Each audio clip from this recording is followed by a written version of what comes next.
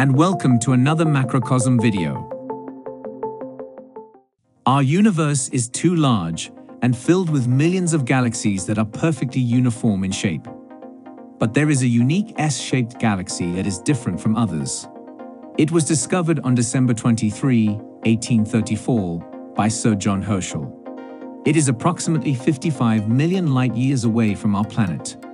John Louis Emil Dreyer, a Danish astronomer, gave the northernmost the designation NGC 2443, and the southernmost the designation NGC 2442 of this galaxy.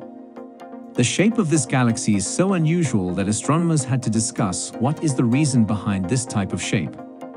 According to astronomers, one arm of the spiral galaxy may have grown longer than the other due to uneven tugging by another galaxy in the distant past.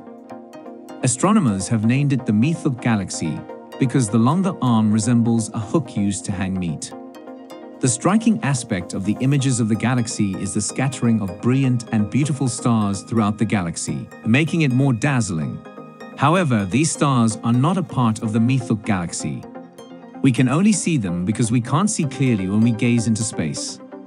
This is due to the reason that when we look into space to spot a galaxy or any other space object which is far away, the stars which are near us or even present in our galaxy get in the way, and it seems that they are also part of that galaxy. Recent observations were made with a telescope that is more than 2 meters wide to produce this new image. The telescope is located in Chile, a country in South America, far from any metropolitan lights. Recently, astronomers discovered that a supernova exploded which was named Gaia 16 Kva, occurred in NGC 2442 on 1 December 2016.